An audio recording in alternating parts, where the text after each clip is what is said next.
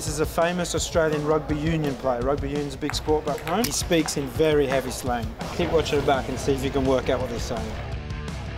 See you, Blue. We're going to bloody kick the tyres and light the fires, so get your Jexy down, banging on a seat, and we'll shake hands and tell a few stories after the game, eh? Nick. Which language is it? There is no way I can understand what he's saying. Let me see what he's going to do again. See you, Blue. We're going to bloody kick the tyres and light the fires, so get your Jexy down, banging on a seat, and we'll shake hands and tell a few stories after the game, eh? All right, we're going to bloody kick the tyres and light the fires. Shake hands. Is he talking about rugby? Who the hell's Blue? I think he'd speak to someone. He's giving a message. It seems like he's telling his opponent some sort of message, or is he not? No. Right, so they're gonna have it out. So he's telling all the fans to sit down, watch it, and see you next season. That's what he said. He's just telling the fans that they should take a seat, strap themselves in, because he's about to put on a show.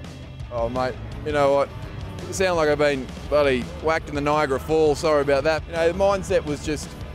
Wait. Whacked in the Niagara Falls? Huh? Whacked in the Niagara Falls? Niagara Falls? How can you relate that to a game? How?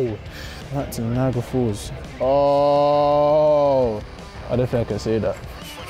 That's brilliant.